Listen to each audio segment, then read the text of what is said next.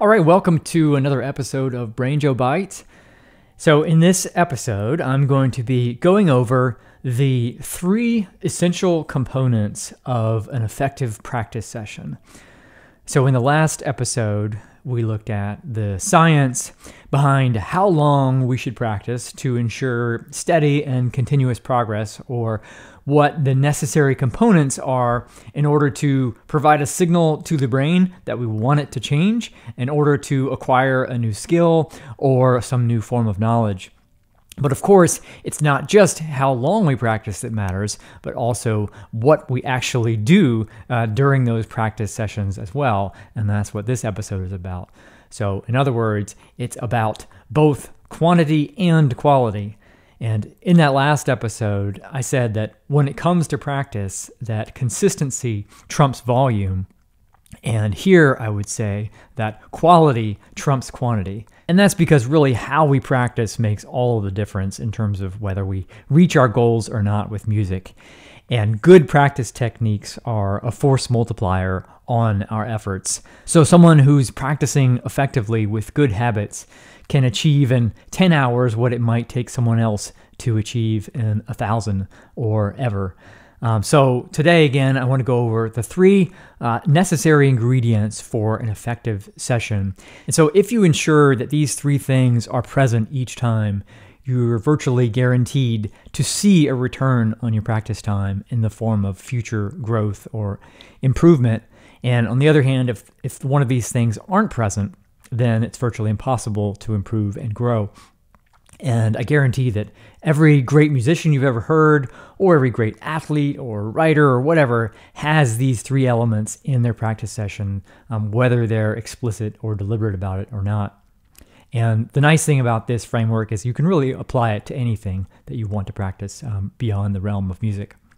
And I'll note here that when I'm talking about practice here, I'm really referring to a session of playing in which your specific aim is to improve at something, right? So you're trying to get better at or reinforce a particular skill or learn some new piece of knowledge. That's in contrast to times where you're just picking up your instrument and you're just enjoying and playing some music. And of course, you should be doing plenty of that as well, because making music is why you're practicing in the first place, right? And of course, the lines here aren't always distinct. You know, you may pick up your instrument, have some time where you're just playing some music for fun, and then you may spend some time working on something. But that's kind of the point, is to be deliberate about things and to try to bring some focus to this area to make sure you're getting a return on the time that you're investing.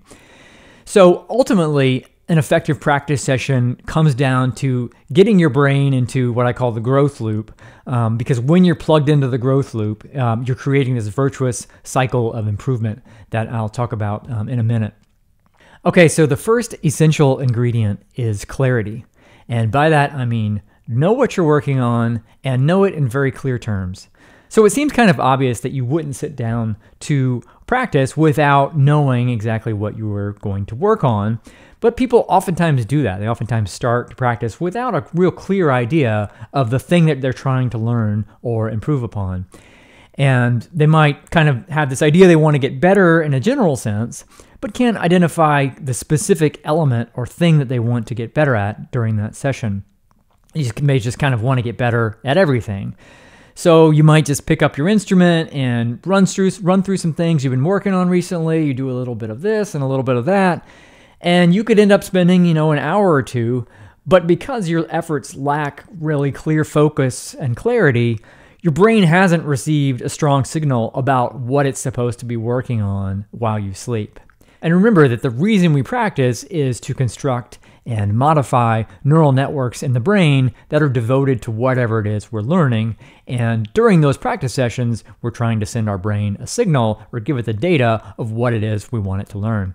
And when it comes to music, there are really 3 broad categories of focus, which I've talked about in the Banjo Player's Roadmap. And I'll link to that in the description for this episode if you want to download it.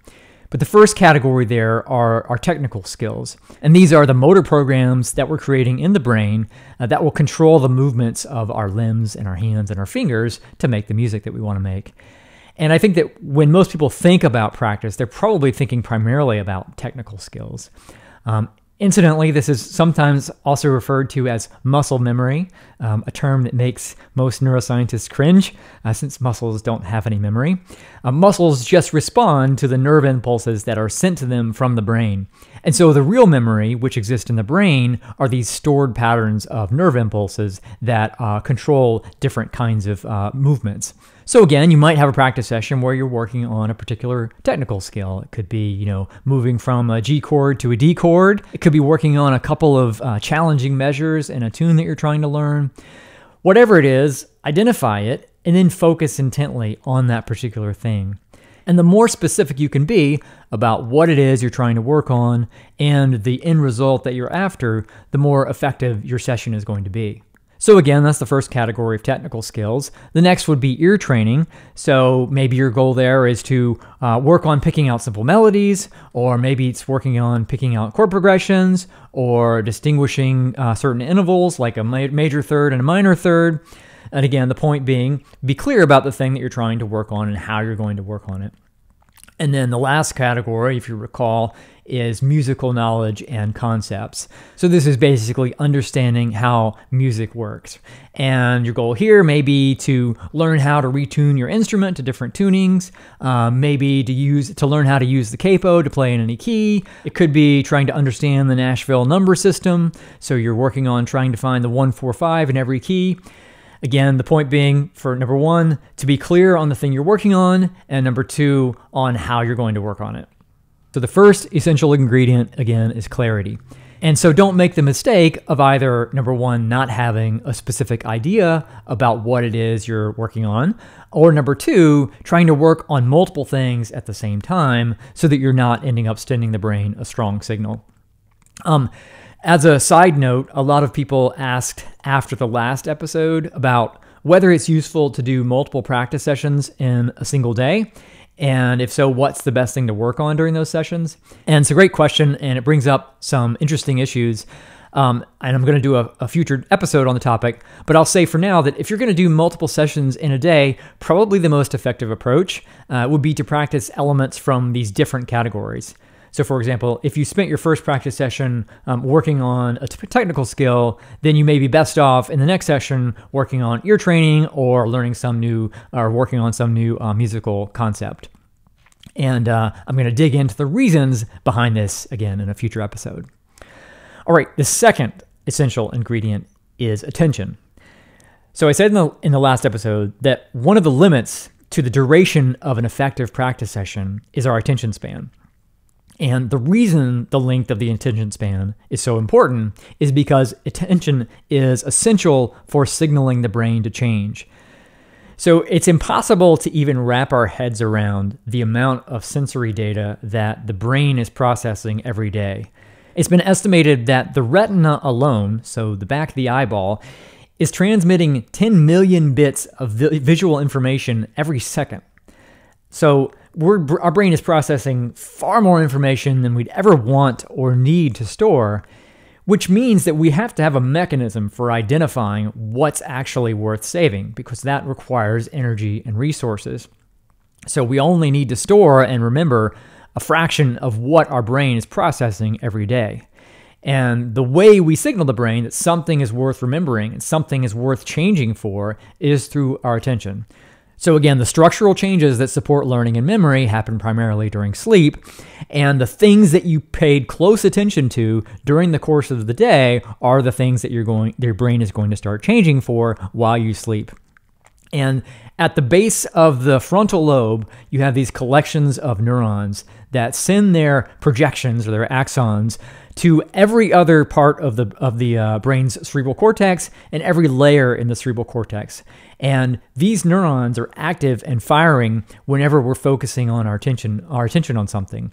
And when they're active and firing, they're squirting out a chemical called acetylcholine onto the neurons that they're projecting to. And what that does is starts to initiate changes in that particular synapse that will support learning and memory. So it's basically a chemical cue that happens when we're focusing intently on something that signals the brain that this is worth changing for. So I like to say that attention is the gatekeeper of neuroplasticity. So without attention, the brain doesn't change to learn new things and form new memories. So that's the second essential ingredient. And then the third essential ingredient is feedback. So in other words, you have to have some way of evaluating how well you're doing, right? And in some endeavors, this is baked into the activity. So imagine learning how to shoot a basketball. If the ball goes in, that's feedback that said you just did it right. And if it doesn't go in, if you miss, then you need to make some kind of adjustment to your next effort, right? And the magnitude and the nature of that adjustment will depend on the particular miss. And this isn't actually something you're going to sit down and consciously figure out, right? All of this happens deep in your subconscious networks, where the bulk of your intelligence actually lives. This is how your brain learns most everything. So almost all learning is happening at this deep level where your brain is figuring out all the complex details. You're just kind of feeding it the relevant information that it needs to work out those details. And now imagine if you were trying to learn how to shoot a basketball, but you never actually knew whether your shot went in or not, right? You'd never improve, because feedback is essential to this process. And when it comes to music, your primary tool for feedback is your ears.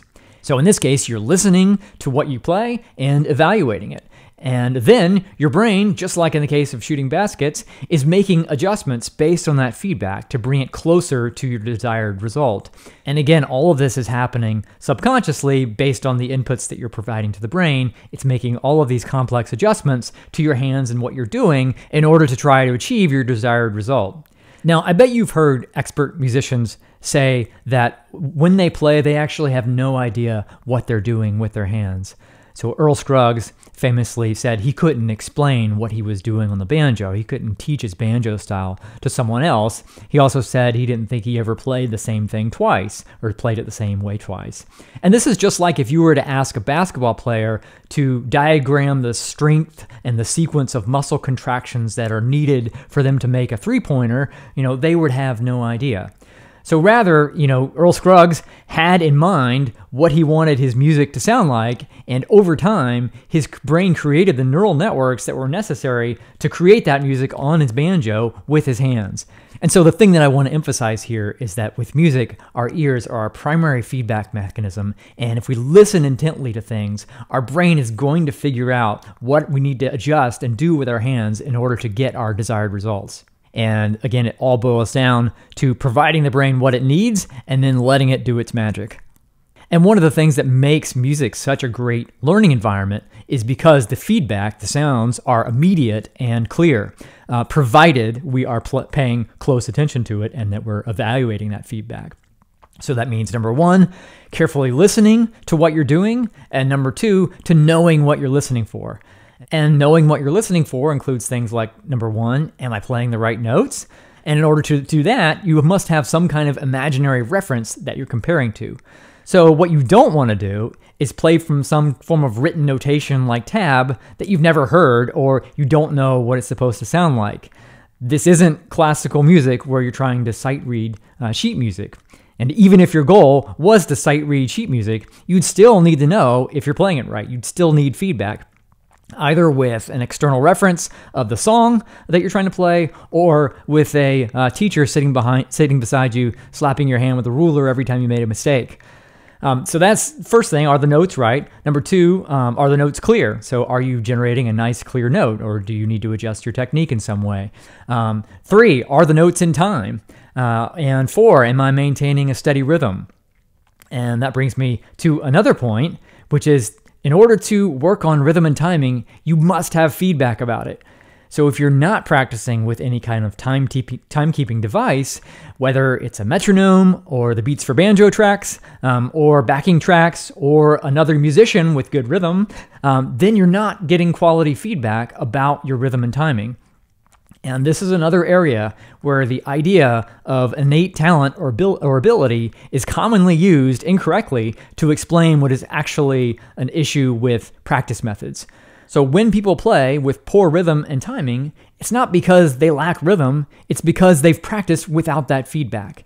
And just like not knowing whether your basketball went in the goal or not, you can't improve at something without feedback. So feedback is essential, as is evaluating your efforts with a critical ear. And this is always true no matter what stage you're at, whether you're beginner, intermediate, advanced. If you're learning new things or trying to maintain the things you've learned, you always want to be listening with a critical ear. And the key is not to take it as some sort of value judgment, because remember that mistakes are the only way we learn anything, so we want to be finding them. In order to improve, we need to be practicing right at the edge of our current capabilities. And there's a term, desirable difficulty, that refers to that particular concept of finding just the right amount of challenge. So that means if you're not screwing up sometimes, then it's unlikely that you're providing a challenge sufficient enough to stimulate growth and change.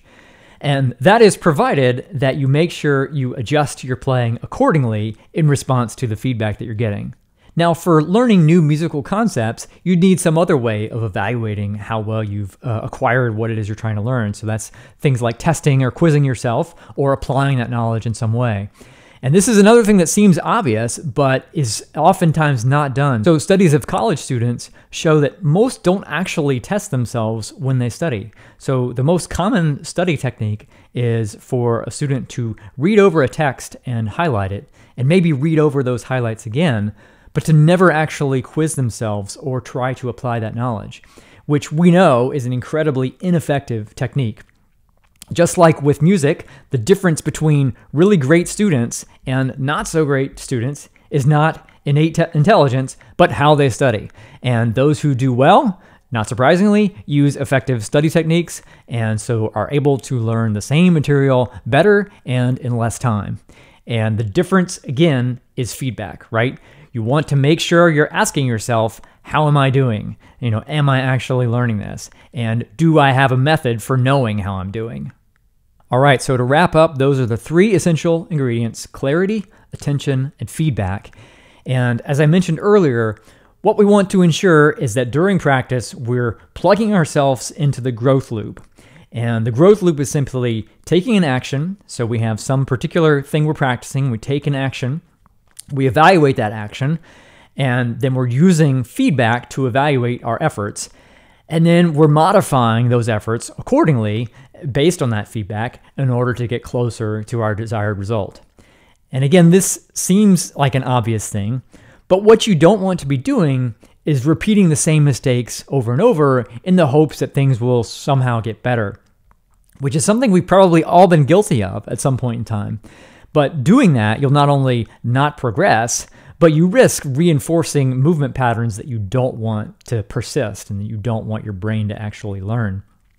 And so if you do find yourself making the same error over and over again, it's usually because you're either, number one, going too fast, or number two, working on too many things at the same time. So remember that the goal, especially with respect to technical skills, is to develop automaticity with those particular skills, which is the ability to execute them while your conscious mind is directed somewhere else. And if you're working on or practicing something that involves multiple skills that you've yet to master or that you've yet to automate, then you'll be forced to direct your conscious attention to multiple things at the same time, which is not biologically possible.